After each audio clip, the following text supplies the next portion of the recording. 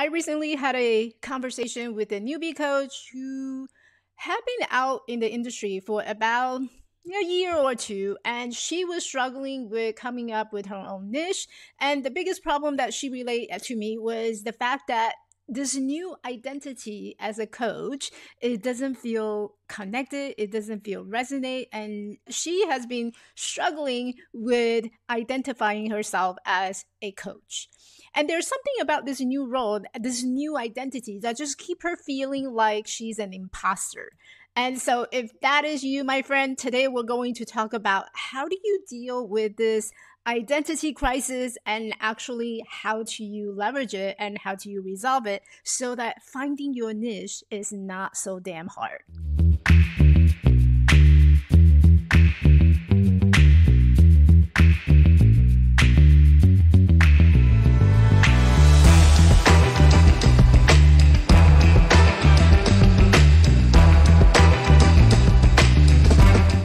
Hi everyone, if you're new to me, I'm Michelle and I am a visibility and marketing coach. For those of you who's badass, courageous queen looking to build a profitable full-time coaching business, I'm passionate about helping you to simplify your marketing so that you can get seen, get heard, and get paying clients. I recently came across a post on Facebook and that was talking about, do you have to be good at something to coach on that?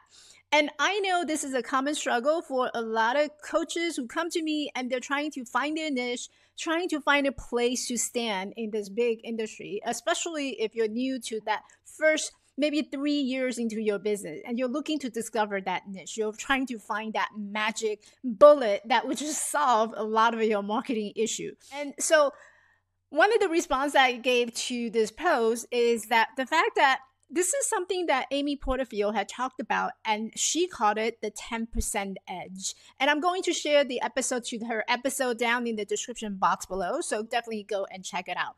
But the point is that you don't need to know everything in order to be good at something. You just need to have that 10% edge compared to the rest of the people who are just getting started, right? You may be 3 years down the line, or maybe you even have 10 years of experiences on your belt, but you just need that a little head start compared to the rest of the clients that you're serving for.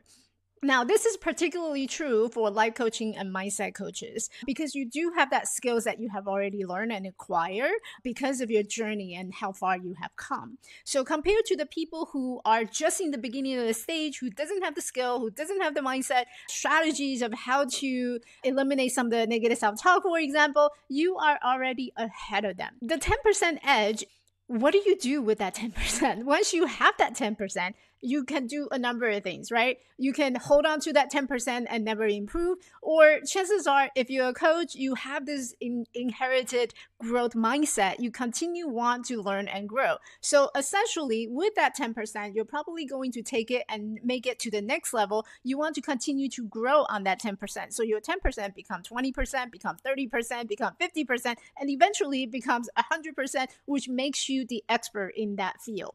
And so all you have to start is just starting with that 10% edge.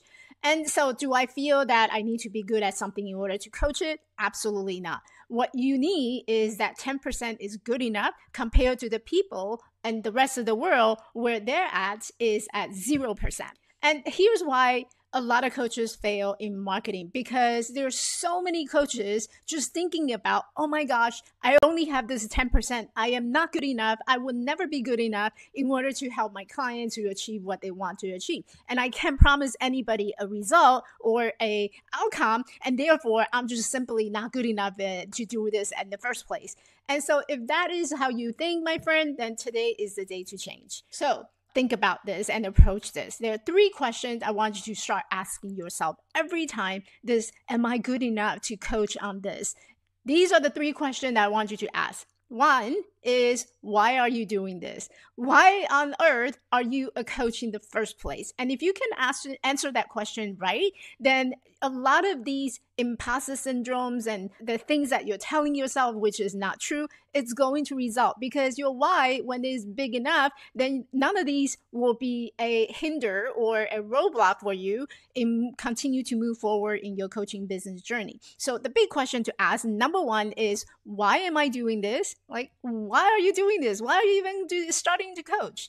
And then the second question I want you to ask is, what result will my client be able to accomplish after they work with me, right? That's really big because you want to think about what's in it for them. Why you're doing it may be out of passion. You're really passionate about helping the world. You want to make a difference, but what's in it for your people? What's in it for them? That's the second biggest question I want you to think about. What's in it for them? You're doing this not for you, it's for them. So while you're thinking about you only have this 10%, the rest of the world only got 0%. And here you are, we're so absorbed in our own thoughts and our own mind, we'll forget that by stopping and hiding behind the curtain, we're not actually here to serve others. So what's in there for your audience and what's in there for them to actually receive the service that you're providing?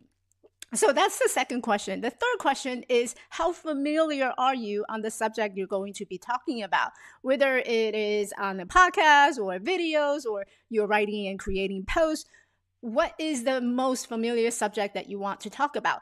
Maybe it's out of your personal experiences. It could be you're overcoming something that you personally struggle in your own journey. And that could be something out of your personal experience that you can have that 10% edge. So here are the three questions that you should be asking yourself on a constant basis every time this idea of, am I good enough to coach? Or am I good enough to talk about this? Am I good enough to actually start a podcast and be the subject matter? Here are the three questions I want you to think about. Number one is, why am I doing this? What is the reason for me being here? And number two is, what's in it for my audience? What type of result is my client going to get after they start listening to me or after they start working with me?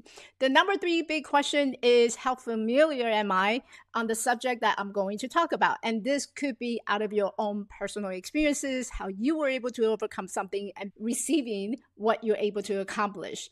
So comment down below. Let me know what topic or subjects are you most comfortably can talk about day in, day out.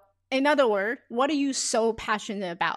And so let's get a conversation going. And until then, thanks for watching. I'll see you in the next video.